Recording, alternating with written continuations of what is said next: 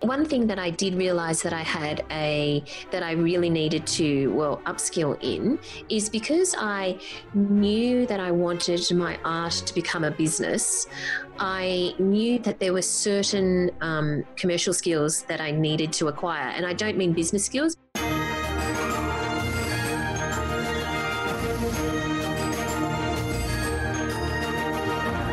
Howdy-ho, folks, and welcome to the In Search of Adventure show. I'm your host, Peita D, and I'm coming to you from the Adventure Club room, where we reignite your curiosity for an extraordinary life, making sure you have all the skills in place to take back control of your own story.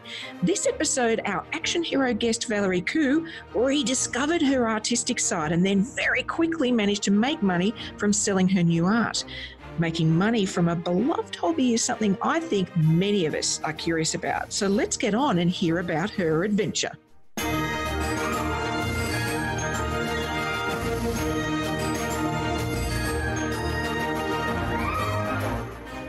I'd love to welcome the fabulous Valerie Khoo. Thank you so much for joining us on the show, Valerie. Great to be here. Thanks, Peita. When we first met, it was through a course, an entrepreneurial course, and you were at the Sydney Writers Centre. Now, did you start the Sydney Writers Centre? Yeah, so back in 2005, I started what was then called the Sydney Writers Centre, but as we very shortly after that expanded into Melbourne, Brisbane, Perth and online, and have students from all over the world. So shortly after that, we changed the name to the Australian Writers Centre. And you basically expanded geographically.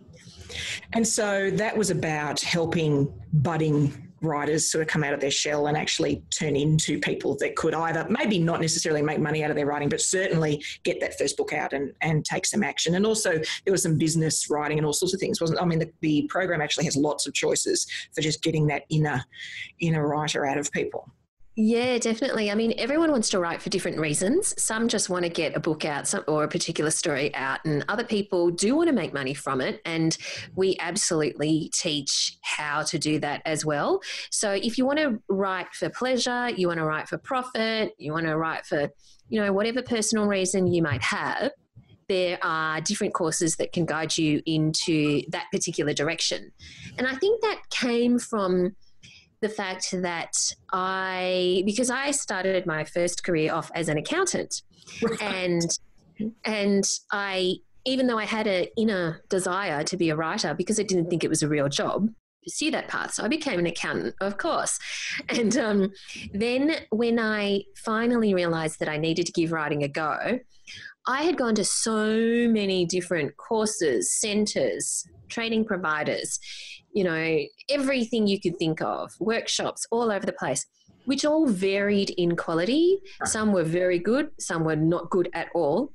And they were very inconsistent in terms of their teaching, in terms of the quality.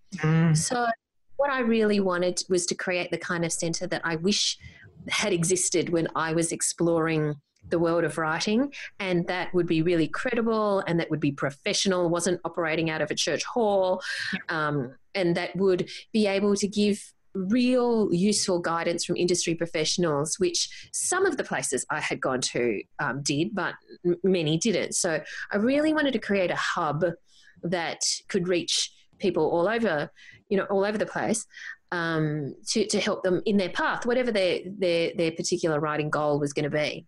So that's clearly a creative endeavour, so writing is. But what it seems is you're still bringing that process and structure to it. Like there is a way to approach that. It's not just sitting cross-legged in a room with a pen and paper and waiting for inspiration to strike. I've tried that. It doesn't work. So to bring that sort of logic, which I think you clearly have, to the process of writing plus the creativity, it's an interesting combination. It's an unusual one to try and bring that to.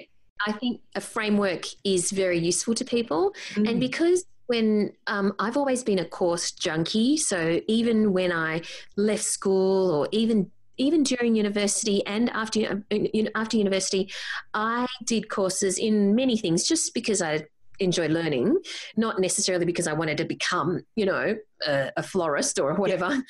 I just enjoyed learning, and I got to see teachers who had some kind of framework or structure and teachers who would just talk, about whatever topic, which might have been interesting, but didn't give you the tools then to be able to do it for yourself. Yeah. So very much it's about ensuring there's a very clear framework or blueprint or, step-by-step process for people to follow depending on the kind of writing that they wanted to do. And it's an interesting, even though I was excited to get you here about your art, because it's an interesting pivot, even though I guess it's not a huge leap, but I also believe that anything can have some sort of framework. It doesn't mean that you're going to be, a James Patterson or the best writer in the world, but it gives you that first step, because the first steps are horrible. That's what stops a lot of people is, but what do I do first? And a framework has that thing that has the one next to it. It says, do that first. Yeah. Exactly. That's exactly right. And, it could lead you to be the next James Patterson. So Candace, who teaches at the Australian Writers Centre, when I first met her, she was writing away. She enjoyed writing crime. She enjoyed reading crime. And eventually her first book came out, and then her second, and then her third, and she won these awards. And then she met James Patterson at a cocktail party, and she said, we should write books together. And then on their fourth book together, and one of them debuted as a #1 New York Times bestseller. So it can make you the next James Patterson. Literally. So you've been helping people pull that out of themselves. Were you, in terms of then, leaning towards your art, were you the sort of person that always had a sketchbook in your bag? I mean, I went to school and uni with people like that who had that little artist in them, and they're constantly doodling or painted walls all the time, or, there was something that they constantly did. Or was this something that came out later in life? Well, here's the thing. I only let it out later in life, but the clues were always there from a very long time ago. So I remember in year 7 that in art, because we had to do art, I even remember it to this day, a picture of an elephant that I drew. And I even sort of thought to myself, gee, that's really good as an elephant. But then in year 8, you had to pick electives. Right. And art was an elective, and I thought art was, and I really enjoyed art, but I found it easy. And I thought, I can't possibly do art because it's too easy. I need to do physics and chemistry and, advanced maths and stuff like that. So it was a ridiculous approach. I realized much later in life, like in my 40s, that your genius is what comes naturally to you. And I think sometimes we think we don't do the things that come naturally to us because they already come naturally to us. Instead, we pick, we've got to master that thing. We've got to conquer that thing. Yeah. And in fact, maybe that's a bit counterintuitive. Maybe you should do it the other way around. So that was a bizarre decision, but I was in year 7 and I didn't know much better. No one kind of taught me these things. And then throughout life, I think the biggest clue is that even though I didn't sketch in my spare time, largely because I didn't know where to start, the biggest clue was I get this professional organizer in every 6 months or so. Yep. And he helps me declutter, clear my cupboards. And every time she would say, look at these art supplies. You haven't used them since the last time I came here. Let's throw them out. I'm like, okay. So we throw them out, and invariably before she came back the next time, I would have gone out and bought some more. And they would just sit in the cupboard. I would bring them home, full of expectation, but then they would sit in the cupboard until the next time the professional organizer came around. And every single time she would say, look, you're not really going to use these. You haven't touched them at all. They're taking up space. Let's throw them out. And invariably, I would go buy them again. So that was the biggest clue to me. But I never allowed myself to use them, often largely because I didn't know where to start in some of them. And some people say just start. That's, easy to say when you're not sure where to start. Until finally I did start, and I went to some workshops. And I think that was the important thing, because that gave me a point to start. And I remember the first workshop I went to, and I was like, I wouldn't even put anything on the canvas till the teacher, was standing next to me, and I'd say, is this all right? And but of course then that opened the floodgates, and the professional organizer finally, came around recently, and she looked at this whole floor of the house now that's now an art studio, and she went, "Oh my God, finally." You're using your art materials, not only using them, but I actually got her to come in to organise my studio. That's hysterical. And so you went to a workshop, and so clearly that sort of broke it open for you. So, okay, I now know what to do or how or where to start. And so I'd imagine there was a fair bit, though, was there a bit of secrecy then still for you? Were you still sort of doing it in a room and painting and not sharing it with the world necessarily at that point? Was there a point where you sort of got comfortable to go, oh, I'm going to tell everybody I'm doing this? Yeah. No, I got comfortable straight away because I didn't take it seriously straight away. Okay. You know what I mean? Because it was just fun. I had no problem sharing it in the same way I had no problem sharing pictures of my cats. Yeah. In the same way, no problem sharing that I'm having a gin and tonic now. It was just what was happening in life. So I actually had no problem sharing it straight away because I didn't think straight away, oh my God, I'm a serious artist. You know what I mean? Yeah. And so it was a very, very natural thing to share. And, but it resulted in a lot of, encouragement from other people and commentary and people asking if they could buy stuff. And then I went, maybe I could take it seriously, and I had to think about that. But by then I was used to sharing it because it was just a fun thing I was doing anyway. Oh, well, it's probably a fantastic approach with any of these things, isn't it? If we don't take it too seriously ourselves, nobody else will either, for starters, so it'll be light in their approach. And the natural cheerleader in people always steps up with those things. People want to congratulate, often because they secretly would love to do it, right? They'd be thinking, oh, I wish I'd done that workshop. I can just see that. You would have had a whole lot of friends that would tell me where that workshop was. I want to go. I've always wanted to do painting, so I can imagine that being people's reaction. But I still think there's probably a moment you had where you're getting all this tension. People were thinking, oh, I'd love to buy a piece of that art. But that's not a real job thing came up again. Did that appear like maybe underpricing or anything like that? Was there a hesitation about the value of the work? I didn't think too much about that when people were asking me if they wanted to buy some pieces. The turning point for me was when, and I'm sure you can relate to this, was when I thought, okay, well, I'm earning some money, I'm selling some stuff, and that's fine. I want to tax deduct my expenses. And my partner is the single most conservative person on earth when it comes to tax, and he is so by the book, it's crazy. And he said, there's no way we're tax deducting anything because you're not earning enough. Sure. And we had big discussions about this. And I said, well, when can I tax deduct? And he said, when you're earning, a certain amount, whatever the amount was. It was quite a significant amount. At which point I was like, oh my God, all right, that's it. I'm going to earn that amount. And so that was the turning point for me, was when I had a financial goal. Yeah. And so I had that first financial goal in order for it to be a real business. And I met that. And then I realized, oh, okay, that's possible. I wonder what's possible if then we change the financial goal, to the next obvious milestone, and so on. I really love the idea of the tax office providing some momentum for a dream that's creative. That's just mind-blowing. I really hope there's a tax accountant, someone here, realising the impact they can have. Drive for people to achieve. That's just amazing. What I also love, though, in what you've done too, is you haven't let go of the wordsmithing. So I noticed, I was looking at your Instagram page here, and I noticed a series you've called Flying Apostrophes. Yeah. That's clearly some crossover, isn't it? You're not sort of letting go of the words or the impact of words in your art.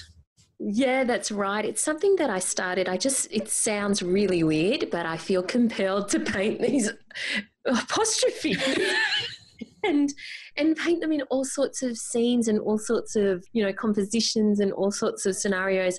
And it's just something that I just feel compelled to do. And so, and I'm finding that's one of my, most popular series, because it's certainly popular with writers for obvious reasons. I think people just think it's quirky and like the idea as well, because it is a quirky thing, an apostrophe, but yet it could be in a very complex and moody kind of composition. So yeah, it's a bit of a weird thing. Well, and they've got natural movement too. And I think as somebody who has not an artistic bone in my body, all maths, I'm all maths in my DNA. You never know, Peter. You just got to, right. Give it a go. And actually the things I have been attracted to in art are things that apply maths. So mosaics. So things where you can, there's logic and things that do attract me. But I think the apostrophe has so much movement in it already. Yeah. And then you place that on something and it'll get even more momentum and movement. And so it's interesting when I look at the sort of pieces you've done, then as somebody who obviously knows very little about art at all, it's very accessible. And I'd imagine that's what people responded to, because I think a lot of art, we sort of stare and think, I can't see that on my wall, and I'm sure somebody's very clever, but I don't want to put it in my house. Every time I go to the Archibald, that's what I'm thinking half the pieces. I'm like, okay, you're clearly very clever, but it's horrible. Yeah, so I think that's one of my main aims is I actually want people to put the art on their wall. I want them to like it and enjoy it and think it's nice and think it would be something that would look good on their wall, whether their wall is at home or an office building or whatever. And so there are obviously artists who create art to make a statement or to make whether that's a political statement or whether that's, some other commentary on society or commentary about their lives. And that's great. And there's an important place for that. And, there's a lot of them go into museums, and that's also fantastic. And it's like I was in an art fair once, and there was an artist, and I was drawn to a particular piece of art, and I was talking to the artist, and she said, "Oh, that depicts," and I was really quite liking it from an aesthetic point of view. And she said, "Oh, that depicts my living the suffering I went through 7 years of drought." Wow. And I was like, I mean, I'm empathy, of course, that you went through 7 years of drought, but that's not an energy I want on my wall. No. And I totally get that some people can disassociate themselves from the story behind the art. But for me, the story behind the art is so intrinsic that that I couldn't see that piece in the same way again. And I want people to appreciate and connect with the story behind the art that I create now. Like I say, as a novice, then when you do go through a gallery and there's pieces that the world of art would expect you to appreciate, it's a bit like poetry. Like, you should really like this. It's very good. And the trouble I have is it's very difficult to get that gateway through to the point where you can access that, because clearly over time you could, and you'll be able to see more in it. But I think, we need more and more of this sort of accessible art on all sorts of levels, all sorts of mediums to help people make that entree. One of the ways I've done it with a girlfriend. So we go to the Archibald. For those of you that don't know, that's a prize in New South Wales, particularly just New South Wales, Australia. Or anyone enter. Yeah, and for portraits. And so we go every year, and what we've done is gamified it. So we have a game where we have to write down who we think the winner should have been. Oh, yes. Who we put on our wall, so who we'd actually love to buy the piece. And then the WTF award goes to what the F. Like, seriously, what is that? And so it's made it, the whole thing, feel more accessible to us, because we're walking around and grading it, and we're talking about it. And you can sort of hear some of the art people around us sort of giggling at the way we're reacting to things. But I think it does make it a bit more accessible. And I have to admit, the apostrophe series you've got there, actually, if I was to describe what it looks like, it does look a bit like a giggle, doesn't it? Like there's a little bit of laughter in that sort of look of the shape. And I think anything that's a bit lighter like that can really help people sort of access something that they might not otherwise. Yeah, for sure. I think that's really important, is that it's something that people are going to connect with and don't have to think too hard about. Exactly. It's break brain to be able to access it. So did you find that there was anybody previously or even currently in either your colleague circle or friends and family who sort of struggled with this concept that you were taking this so seriously as to sell your art? Like, was there anybody that sort of seemed to really, but that's not who you are, or no, you're the person over here that journalist and writer said that? Like, was there anybody that really struggled with that? There's always almost everyone had an initial shock because they'd just go, you? Or they'd go, okay, so you're an artist now. But because I've done that because I do kind of out there things so many times in my life, they're used to the fact that I will do something different. So even though there's an initial shock, they get on board very quickly because they know that if I've decided to take something seriously, then it's gonna, I'm gonna take it seriously. So they're very encouraging. Right. And do you remember the first piece of art you sold, like how that felt when somebody actually paid for? Do you remember how that felt at the time? Yeah, absolutely. I just thought it was great that somebody, wanted to buy something. And I had a few people in a short space of time want to purchase stuff. So, and a couple of them they're collecting. A couple of them have bought second pieces. So that was great. Yeah, it was really cool. And it wasn't hard to let the pieces go. You haven't had one where you've liked it so much, like, I don't want to sell it. No, I think that comes from being a freelance writer for decades. You write so many articles, and once you file it, once you're done, and you file the story with the editor, it's done. Fantastic. I'm not precious about keeping it or whatever. And do you think actually, because it's interesting, when somebody's experienced at writing too, you get better and better at, I hesitate to use the word efficiency, but in terms of actually being able to complete something and let it out into the world, you're finding that's applying to the art as well, that you've managed to bring that so that you don't just overthink and rework and let it sit there unfinished? That is absolutely so true. I was only thinking of that the other day because one of the biggest mistakes an artist can make is it can actually be finished and then they keep on going and then they wreck it. They go too far because they think they'll just fix this tiny bit. And that did certainly happen at the very beginning. But I kind of reminded myself that as a writer, only because I've, been writing for decades, one of the skills I have is I know how to end a story. Right. And I know when it's end, and I can actually just feel the end, that it's the end of the story in my body. Yeah. And that's really useful because then I don't overwrite. Yeah. Or I, tinker and tinker and tinker. I just know this is the end now. Sure, it can do with a few tweaks here and there, but it's the end. And I thought, you know what, you've got to apply that same feeling to art.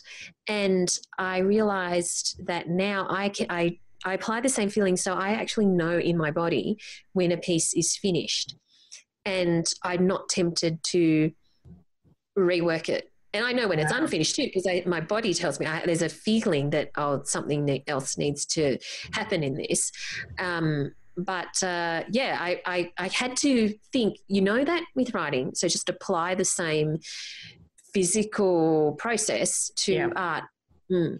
And so it's almost the confidence you've built in one medium, you're sort of bringing that into one you've probably not as confident in, but you know what, I could do it over there, I can do it here. And it's probably what we don't do enough of, when we learn something new or we're applying something that even a new business or diving in, where we can take things from our history, where we can apply some of that stuff and bring those skills and that confidence, even if it isn't a place where you're experienced, that confidence in. And sometimes confidence is all you need to get you over the line. Yeah, absolutely. That's you've nailed that. Yes. Yeah. It's really funny, I think, because a lot of people I chat to, I think, believe that it's skills that get you over the line. And it's interesting because a lot of people have skills. Like we can all go to workshops, we can all do that. And of course there's natural ability, there's that's there. But, I really do think that belief, confidence, which I guess is the manifestation of that, is something that can just drive you through. It sort of powers you through a bit, knocks the demons over. That is 100% correct. It is the belief that it's possible.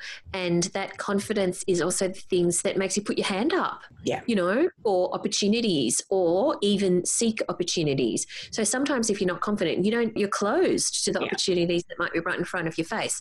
So I think that, that confidence can just give you so many more opportunities just because you become more aware of them, and you have, you're more likely to put your hand up than not.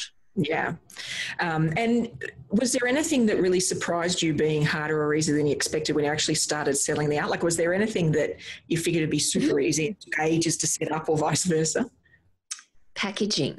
Really? Oh my God. I did not know it was going to be that hard to, because some of the small pieces are fine, but the large pieces, the effort that goes into packaging artwork well and properly is more than I expected and more time consuming than I expected. Wow. That never would have entered my brain as a thing beforehand. No, and we probably would discount the difficulty required, right? Like, surely that'll be fine. It's just like a big envelope. Like I can see you going through that logic, and it's always this thing to trip us up, isn't it? We're just so blind to all of the different layers of expertise required. Yep, especially when it's big, because some of my work is big. The smaller stuff's not hard. But try and find a box that's that big, Yeah. Well, and often when you're doing something like this that's out of your wheelhouse, you of course don't know the people. Like, there's always going to be people that do these things. Like, there'll be somebody out there who's the person that's the expert in this, and the minute you call them, no worries, we can do that in a day. But you don't know that because you're not in that crowd, or you're not in that world. That's exactly right. And I have now found that person, thank God. But for ages, I was just going, this is just not worth the time. But thankfully now that's all sorted and I don't have to worry about it. Have you found there's any opportunities that have come out of this process? So I didn't manage to get to the Lunar Festival, the Sydney Lunar Festival, but the curation of that, did that have any connection to your artwork or that process? Well, I think that as the City of Sydney's curator of the Sydney Lunar Festival, it was very important to have an understanding of the art world and artists and the creative process, because it's dealing with so many artistic elements. It is essentially an arts and culture festival, and it's so important to be providing input in the creative decisions for the festival. So definitely, my background or my work as an artist played into that for sure. And was there an element where you potentially were more empathetic in terms of supporting the artists that you corralled into that process? Maybe a little bit more empathy. Yeah, understanding the creative process is very, very important, because it's quite a fluid and dynamic and process that's different for every creative. Yeah. So it's actually, when you're dealing with different creatives, it's actually working out what's the thing that's going to help get them over the line, or what's the thing that's going to support them. And it is different for different people. Yeah. And often I wonder whether you've seen that in yourself. So I find interacting with people who sort of leap into these adventures, which it clearly is for you, that they've generally got a leaning towards something. I guess I think one of the things that is that you're to always be learning. So I don't hide the fact that I'm continually going to workshops, because you will always find something that you can learn. I think some of the most successful artists still go to certain workshops because they will always learn new ideas and techniques and stuff like that. Largely also because I don't necessarily, even though I primarily use painting, and primarily I paint in acrylics. Yeah, I typically go to workshops about other mediums. Right. So, because I want to learn about inks, I want to learn about Chinese brush painting, I want to learn about watercolor, I want to learn about woodwork, I want to learn about sculptural stuff. And when I learn it, I'll know. Again, it's like a feeling in your body whether I'm going to do that again soon. Yeah. It's like, that's totally for me, and I'm going to incorporate that somehow.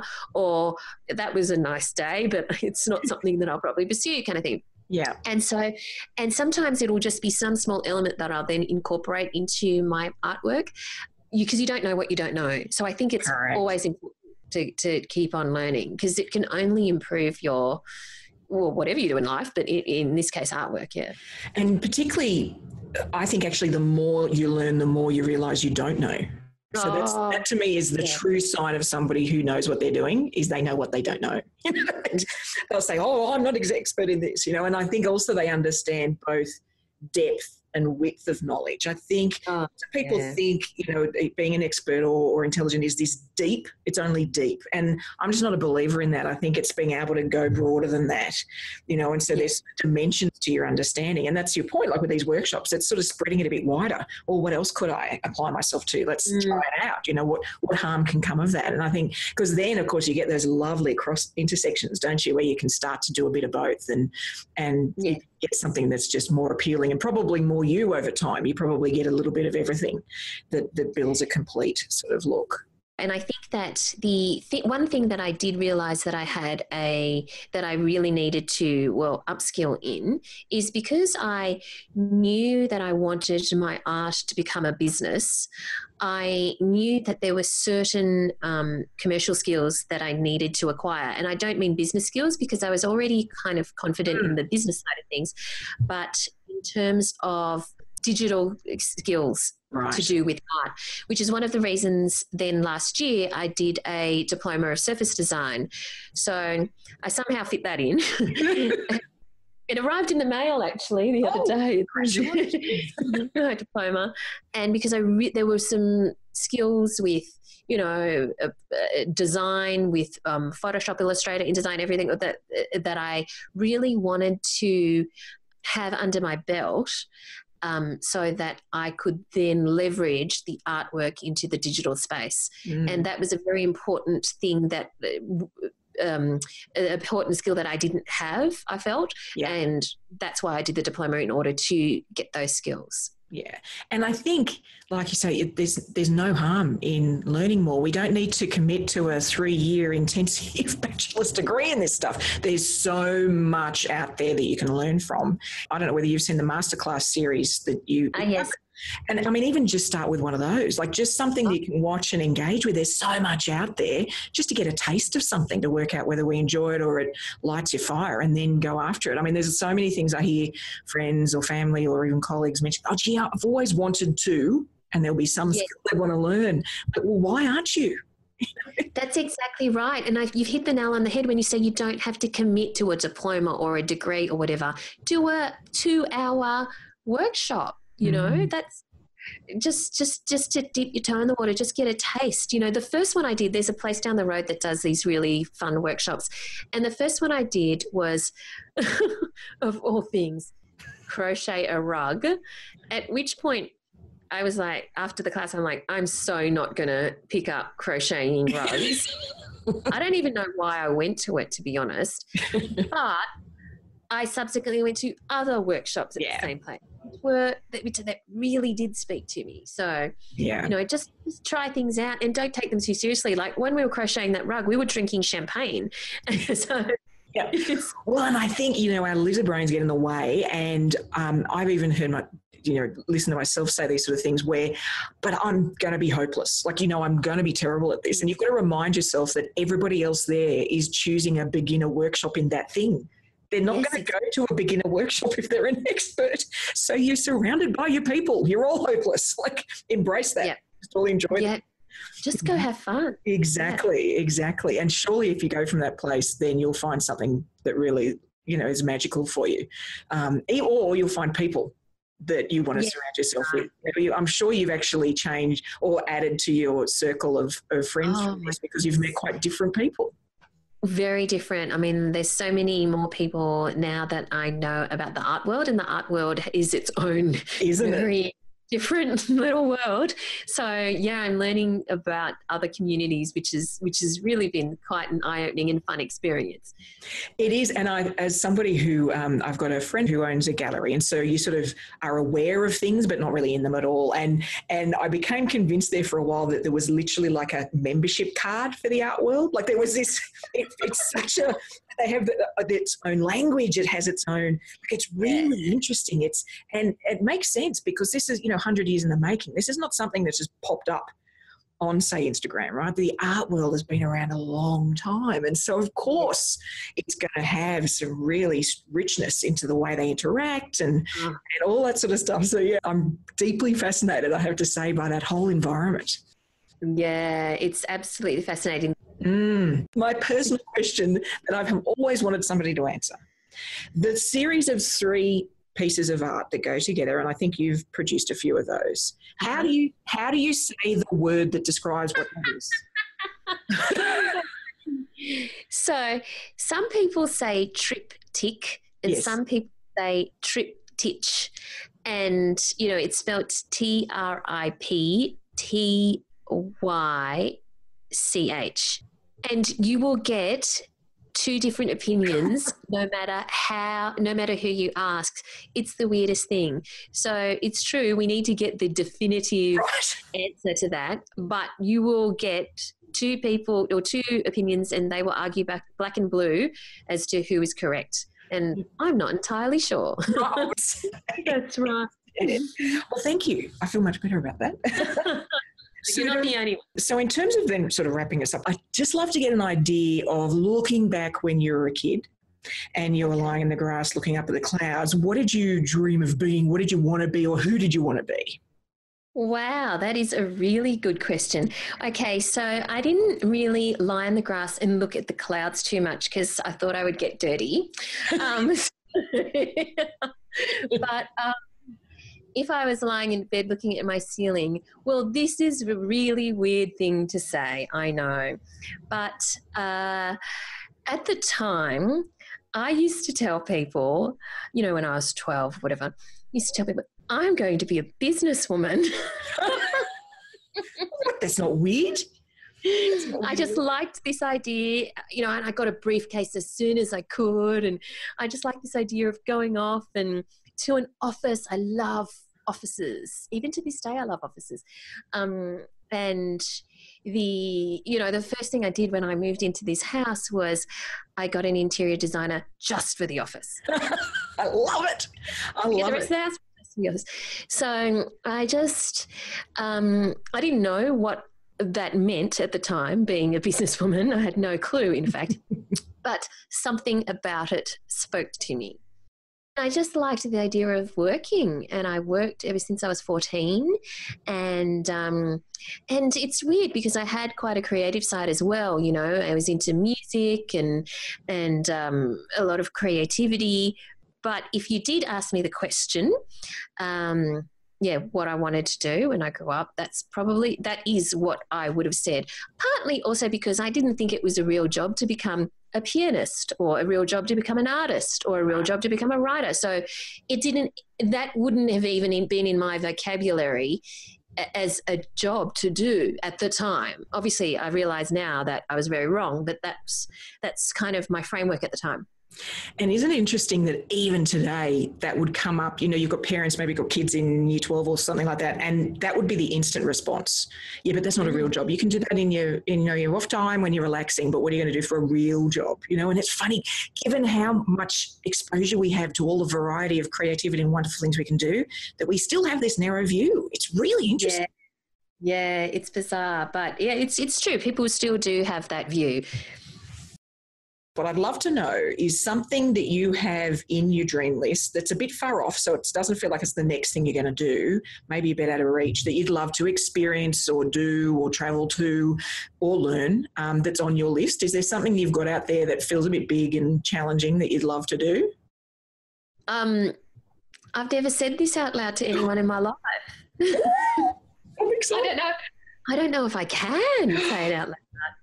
We can keep it just between us if you like. It's too scary. And your 1 million listeners. Yeah, great. It's too scary. Okay. I've always wanted to be in a musical. Really? Oh, that's not a crazy thing. That's a fun thing. It's a fantastic idea. The local communities for musicals are crazy and awesome. In fact, I would imagine. You mean a Broadway musical? Right. We want to go big. None of this entry-level stuff. Oh, the West End. Broadway or bust. Yeah. I love it. Not, Rockdale Musical Society. No, exactly. None of that. How fun. But interestingly, a similar interesting community to the art world. All right. The theatre and musical theatre world, own language, own pecking order, it's similar and long history as well. Yes. So there was a period, I don't know, maybe 15 years ago, maybe more, that I thought, okay, well, how do I get to be involved in the musical world? And I thought, I can't, I'm not good enough to sing or dance or whatever. Maybe I can be an accountant for Cameron McIntosh, or maybe I could do PR for, whatever the big musical was at the time. And so I did play around with that idea, and then I can't remember what happened. So it's obviously been a long-standing thing where because I just love musicals. I love watching them. I love listening to them. I love singing to them. I love everything about them. I love dissecting them. I love, I've done theses on them. I love them. I'm right there with you. There is a unique joy you get out of it. It's quite unique. It's hard to replicate in anything else. And I think it is the singing, dancing, storytelling, live music. It's all of these things in one hit that you can't really find anywhere else. I mean, even opera can come close, but it doesn't quite get the same. It doesn't generally have that same feel. I don't know. It's so magical. I will never forget taking my nieces to, their first set of musicals, and just like the eyes. Yes. Wondrous world, and they feel like that every time for me. When we travel to, New York or London or anywhere like that, I could happily go matinee evening for like 2 weeks straight. My poor husband has to limit me every time we go to have, because they're just wonderful. Oh, well, thank you for sharing that with us. I think that's just fantastic. I'm probably going to have to add it to my list. I did do 20 years of tap dancing training. So while I would be horrendous if I went back, it is something. I even auditioned for a show one time. So yeah, I could be right there with you. We'll have to find the right one where we can be, tree 1 and tree 2 up the back or something. We'll just write our own. Yes, exactly. Well, thank you so much, Valerie. We'll look forward to chatting to you next time. Thank you so much, Peita.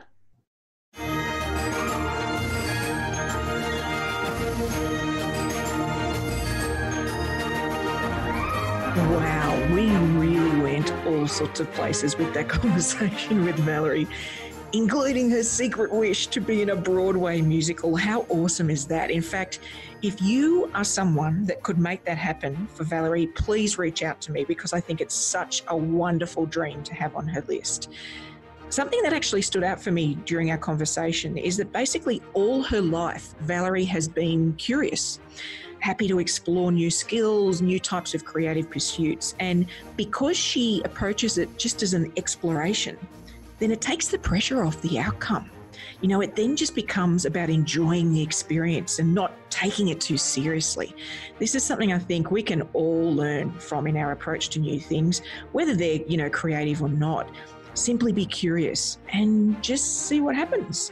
Now, if Valerie's adventure inspired you particularly, then feel free to head over to the show notes, where we will include the links to her podcast, the Australian Writers Centre, and all the other things we mentioned throughout the interview, along with all of her appropriate social handles, so you can follow on with her varied adventures into the future.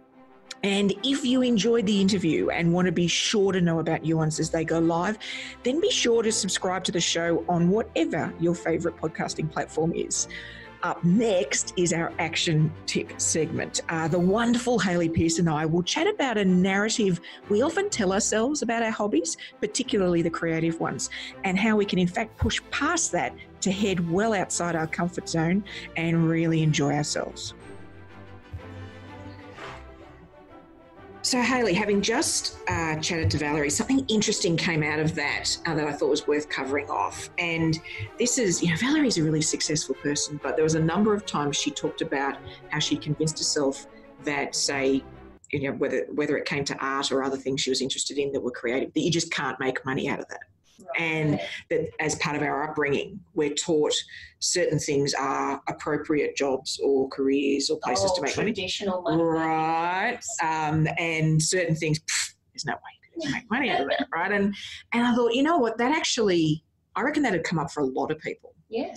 And it would mean something they love, maybe even are really good at, they'd never take that little bit further. Being stuck as a hobby or something they just do out of hours on the weekend that they just don't pursue because it doesn't make money. Yeah, and I think first of all there'll be that inner voice where we've just convinced ourselves we can't. Yeah. And then I think also that we do the all or nothing. So it's either I can make $100,000 from it or I won't make any money. Like it's this extreme, right? It's also surely the trade-off then between, yes, whether you can make money out of it, but it's also you're clearly passionate about it and enjoy it. And that's got to be a big value add for you to pursue it at all. Definitely. And what if you pursuing this and maybe, as in Valerie's case, started off just selling some of her artwork to friends and colleagues, what if those sales merely meant that your art supplies got paid for? Yeah. Like what if that's the first hurdle?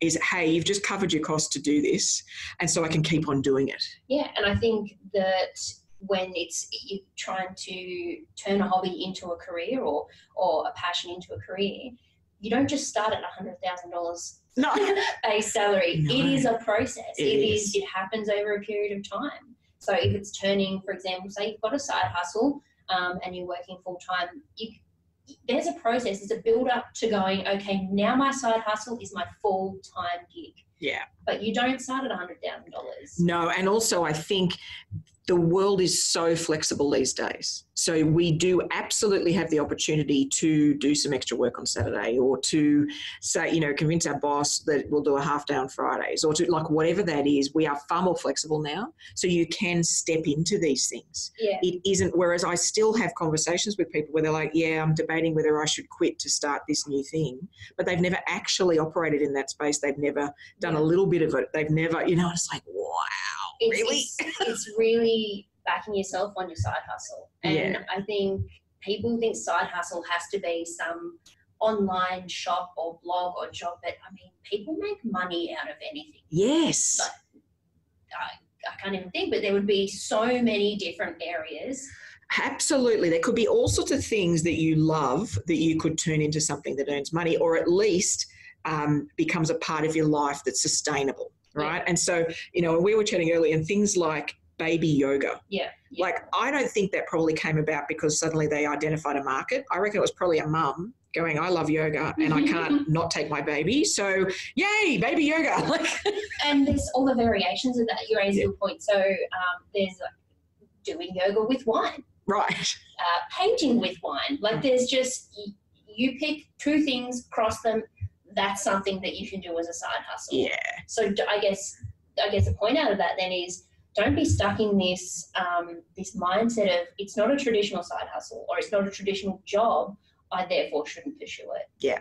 Yeah. And I think there's sort of two distinct parts of the community, I think, and there's some of us that are in this side hustle world where there's a lot of that. And I think the entrepreneurial space, we'll talk about that a lot. There's a whole lot of people that wouldn't even know what that means, Yeah. So what we're talking about here is something that you're passionate about that isn't your core earner, maybe not your full-time job, but it's this thing on the side that you love, that you expend some energy on, and also has an aim of earning some money. And that's now a fully acceptable thing. In fact, some people will say it's a way to get balance. Yeah. It's a way to balance the day job, which you may not super love, with a side job, that you do. It's also a chance to expand your skills. Correct. Doing something that might not be directly related to your full-time job, but something that definitely expands, the things that are on your resume or your LinkedIn profile that just enhance your career. Yeah, exactly. And I think, it's about, okay, there's something maybe you love doing, giving it a whirl, having a bit of play, and then go and see if somebody else is doing that or is making money from it or is at least has a small business on that. And I guarantee you there will be something somewhere. I just don't believe there's many places that people haven't tried over the world. Yeah. You use the Google and I guarantee you there will be someone which will prove that you can, should you choose to. And then make a realistic expectation for yourself out of what you want to achieve. So don't say, right, well, I'm going to quit my job and I'm just going to try and do this. Look, if that's what you want to do, feel free. But why would you need to? Yeah. You don't need to, do you? You can just say, you know what, I'm going to try and make 5K. Yeah. Next year, let's just see if we can make, so pick a figure and just sit, oh, I got that done. Wow. It's definitely setting some shorter term goals. Right. And testing it out. Yes, that you might absolutely have a crazy idea that doesn't seem like it would work as a business, but give it a go, test it out. Yeah. And you might identify that it works in part if you diversify it with something else. Right. You might find a community of people doing that and you could be a part of a group that do some stuff. Like you've got to start and step into it small and just try it out, and gradually work towards it. And like we'd spoken about, I think in an earlier podcast now, just being afraid to fail a little bit at that. Yeah. That it's just the first time you're starting this side hustle or first time you're fully backing yourself into a hobby, you're not going to get it perfectly right. No. But it's about having a go and learning from that. Exactly. And it might not be the right one now. Yeah. But you giving it a go, you will absolutely learn something. And you'll learn something about yourself too. Yeah. And so I think we can, I'm really passionate about this thing and it has to succeed. If you were able to step back, you'd go, actually, I might be passionate about a broad thing. This one version of it is just a trial run of it. Let's see if it works. Yeah. And maybe there's a different run that will get it done. So I think ultimately the message here, folks, is I believe you can make money from anything. Mm-hmm. You shouldn't necessarily need to. That's the first step. Yeah. Maybe you just get square. Yeah. You have enough to cover your costs and you get to do the thing you love. Yeah. But you can, should you want to, and just start small. Give it a crack. Give it a crack, exactly, and enjoy. I'm hoping our discussions so far have got you really revved up to head out and start living life like an action hero. If that's the case, I would encourage you to head over to the Adventure Club Room, which is our private Facebook group and is basically, a support group for action heroes in training just like you. The link to the group is in the show notes, or you can simply search for Adventure Club Room in Facebook. Next up is our Popcorn Adventures segment, where we take a bit of a pivot from our everyday action heroes like Valerie and look to fictional action heroes in movies to see if they inspire any dreams we maybe have forgotten to add to our list. And we'll also debate whether they actually measure up as action heroes at all. Our movie today is in a series that always shows us a good time, if perhaps not very good behaviours. The movie I'm referring to is Ocean's 12.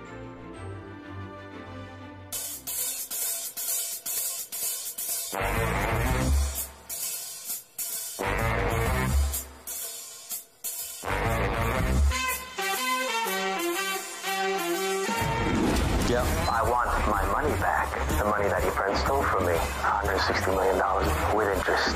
I'm not the only person in the world looking for Ocean's 11.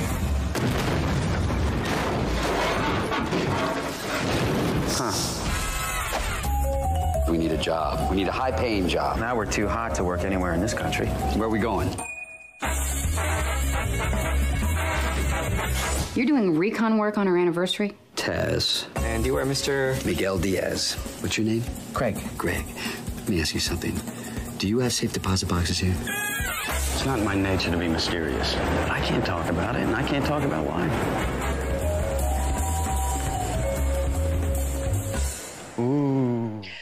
Well, that was the trailer for Ocean's 12, not 11, Number 12, which was released in 2004, directed by Steven Soderbergh. Now, for those of you that don't know that director, if you're not into the film stuff like I am, he did Erin Brockovich. So, you know, he's done some decent stuff. He does, and he's done Traffic. He's done a lot of other stuff too, but he's a pretty awesome director, actually. So the IMDb description is pretty succinct for Ocean's 12.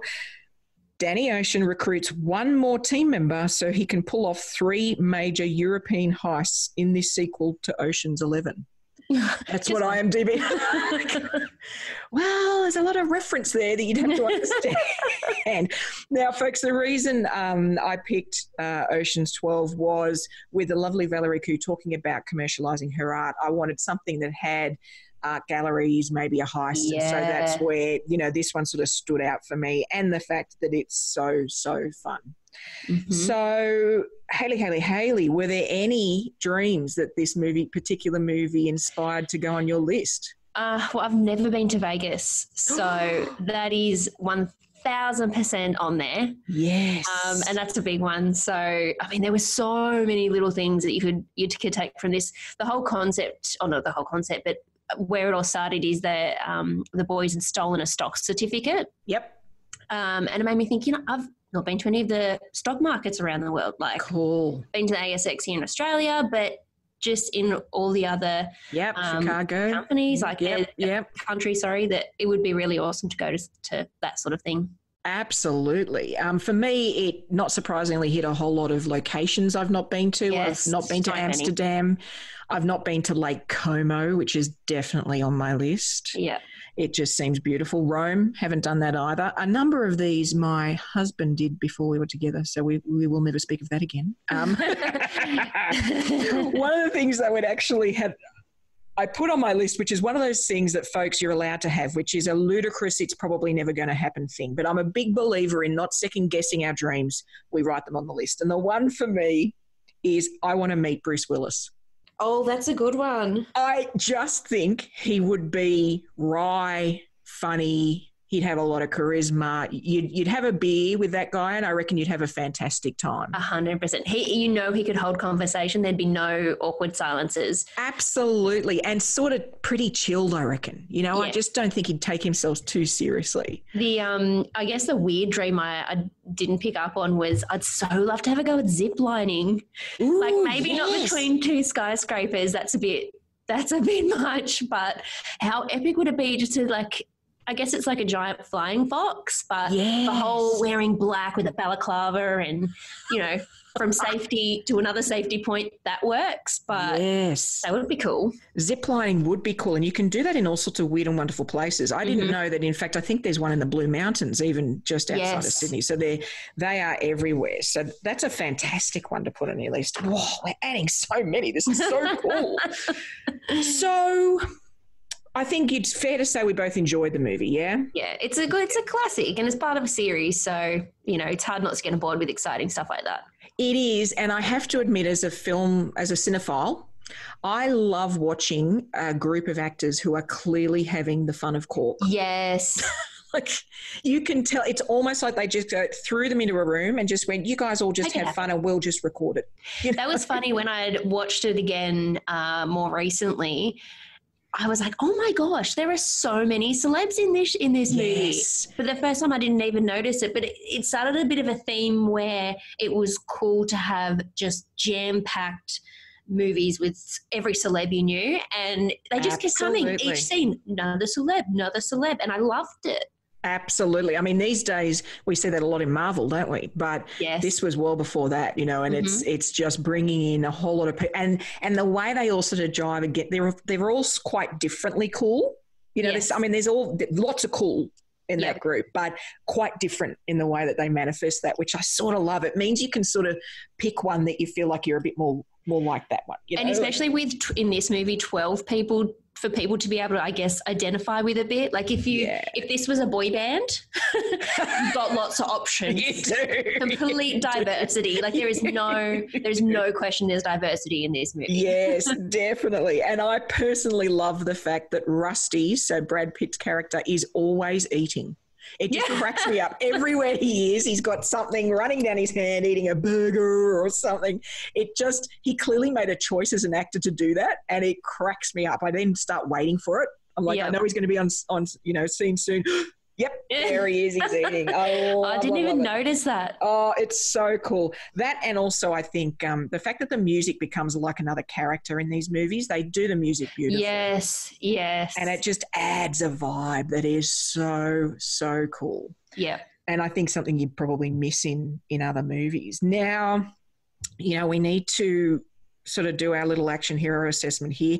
I have to admit, I sort of figured we could assess them as a team. Yeah, that's, it'd be a bit hard to pick, right? I was sitting there thinking with the spread of them, there really was a balance between some of them that were woeful with their money. They'd already spent the previously stolen money. Yep. Some of them had some and a bit more. So there really was a complete spread of different types of money management amongst those guys. Yes. And I think, if we look at it as, finance action heroes, what's really interesting is they, like you say, are disastrous on the spending side. Yeah. Like really, truly disastrous. Now, I think they each, from the payout from the first movie, I'll try to remember, it was millions they each had, like millions. Like 160 million or something, right? Right. And lots of them had none of that left. It's like, dude, what did you spend that on? Like, how could you? And it's only 3 years later or something. Like, it's not long later. How did you blow your share of that money? As if, I'm calling out on that. If you were given $160 million and you looked at your dream list right now, I wouldn't see you. That's true. That is very true. That is very true. But what I did like is actually, so if you take out their spending, every other behavior they nail. Their ability, so when they're heading out on adventure or a mission, they fully run the numbers, right? They're fully across what things are going to spend. They've got contingency plans. They sort of work it all out. They round up their numbers too, which I like. So a lot of them, when we go on an adventure, go, that holiday should only cost me $2,000. It ends up costing us $3,500. Whereas these guys are like, we've got a quote here. Let's round it up because we always know, that sort of stuff. I thought that was really cool. They had, I don't want to spoil the movie if you haven't seen it, but there's some awesome backup contingency plans they put in place at the beginning, which is super cool. And I think there was a funny one there that occurred to me. We talk about the fact that you might be attacking something big, but you just start with a small step. And for these guys, they needed to basically come up with over $100 million. So they started with a $2 million heist. Yeah. I'm like, fair call, like you just need to kick things off. Feels like a big target, $100 million, but you've got to start somewhere, which I truly loved. I thought it was so awesome. They also, it's interesting on the spending front. You could say that they're into things, I guess, and we sort of encourage people to be more into experiences than things, but I reckon actually they live life pretty thoroughly, all of them. Like they seem to know themselves pretty well. And I guess they're also able to pick up and move to wherever they've got to go. I mean, just like that, they were all on a plane to a completely different country. Like I'd have some calls to make. I'd have to arrange some things. They were just up and out. It was all organized. And I think I loved, you picked up on some really good points, but what I'd like to add is that the sense of community that as a tribe they worked together, that they sort of kept each other accountable, they had each other's backs, and I think there's such strength in that it's so easy to feel ashamed of getting on top of your money or struggling to get on top of your money. So we definitely don't speak about it. And whilst that wasn't the case with these guys, they had no issues with their money, but it was a camaraderie in sharing the experience together. And I think if you're going to take anything away from these guys as finance action heroes, it's find a money buddy that is going to help you, keep you accountable, motivate you, challenge you, push you, because I mean, you could have $160 million, right? Please don't steal anything, but yes, you could. Do it legally. I think, so there were some other traits, and it's really funny once you start clinically looking at this stuff. So, we always suggest that people question the norm. Don't allow the society or what people expect to define your dream list, right? Really attack it yourself. And there's this wonderful quote in the movie where they're talking about a challenge they're facing, right? And they're looking and they're trying to solve it. And they said, look, within the current physical environment, it's simply not possible. and they all look at each other and they're like, well, so why don't we change the physical environment? Yes, I love that. Right? And I'm like, how cool is that attitude? Like, yes, challenge, difficult. Just let's pivot. You know? That is such a good point. Just being able to pivot. I think when they break into when they're doing the first heist, they break in and you find out a bit later that someone got in ahead of them. Yes. They just change plans, and it's so easy with money stuff to just fall apart when things don't work out. And definitely you're allowed to feel how you need to feel, but being able to pick yourself up, pull your socks up and redirect is such an amazing quality when it comes to money stuff. It is. And the other thing they did that I don't think we do in Adventures nearly enough, and this came up back in the Nick True episode with the Airstream, is doing a dry run, doing practice runs, having models of things, making sure you've done enough research that you can run through it as a practice run. And that may seem silly for a small little thing like going away for the weekend, but if you are moving interstate, or you're doing a tree change or a sea change, then to do a dry run, go and visit for a holiday during summer and then go back in winter. Like really give it a good try before you do these big things. And they were fantastic at that. Absolutely. And I mean, talking about side hustles, opening up the art gallery, using the people around you to soundboard ideas like that. Yeah. That's, using your team, using your Ocean's 12 to come up with ideas of how you can turn your side hustle into the thing of your dreams, or anything that you're struggling with. There's such power in that. Yes, and even tapping into experts. So they had a gentleman who was actually in the first movie as well, and I love, is this British character, and he's their sort of funny tech but really nerdy tech expert. And they call him in when they need to and pay for his services. And I think a lot of us resist that in all facets of our lives. We might do a bit of local, stuff on our home, and we just do it ourselves instead of bringing somebody in, or all the way through to even money help. And so sometimes you just got to bring in the person that'll get it done properly, and you just pay a bit of money to get it done. And so I thought that was helpful too. It was really interesting that if you can ignore the spending that actually these guys hit a number of highs for me. So therefore I sort of said that basically I would have rated them about an 8, like really good. Yeah. But I felt like I needed to deduct 2 for the spending. Like I just couldn't get past the fact that they'd blown like tens of millions of dollars. They're definitely up there. They're towards the higher end, and they are the lower end when it comes to being a finance action hero. Correct. And lots of traits I reckon we could all learn just a little bit from. And in fact, if nothing else, and you haven't seen these movies for a while, go back and watch again, because with a glass of wine and some cheese, sit back and just have a good old laugh and enjoy the ride. Yeah, exactly. Thank you, Hayley. Thanks. Love this episode of the In Search of Adventure show? Then make sure you subscribe, rate, and leave us a review. We love all feedback, so please don't be shy. And we'd love to hear about what's up next for you, because there's an adventure story out there simply waiting for its action hero to step up. And I'm pretty sure that action hero is you.